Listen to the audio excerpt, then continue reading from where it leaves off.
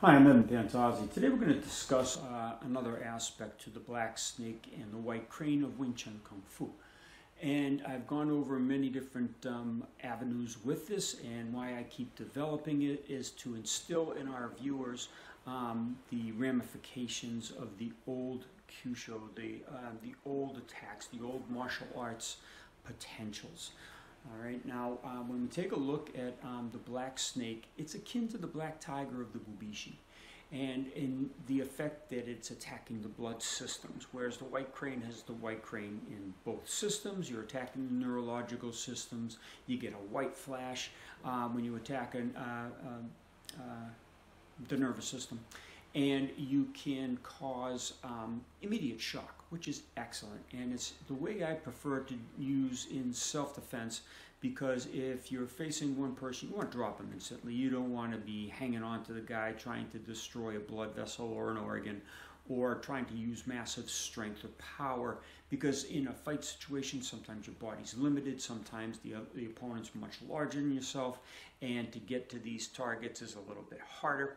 So the neurological shock is much easier. And in multiple opponents, you don't want to be hanging on to a person for seconds when you have 2 or 3 people rushing at you at the same time.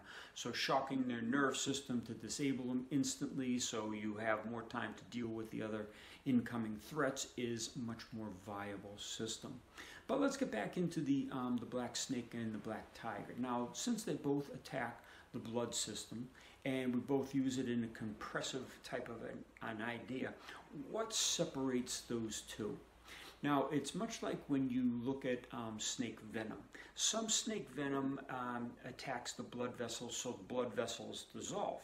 Some attack the system so that the muscle tissue dissolves. Some attack the system in the fact that it attacks the nervous system and shuts down the blood systems, or the central nervous system, which is breathing and digestion, circulation, everything.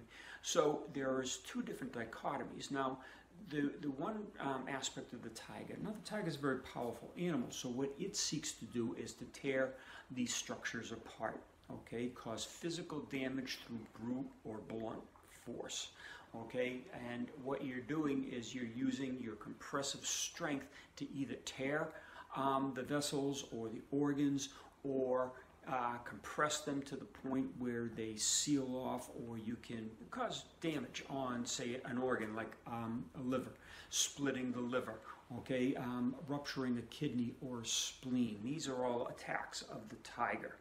Now, when you're looking at the snake, it doesn't have this kind of power to rip apart these vessels. So you're trying to look for a way that the snake can actually cause the blood systems the damage without that massive trauma that a tiger can inflict. And that's what we're going to discuss in the extended videos. And also, how it pertains to our Kyusho studies. Why should we study these both instances?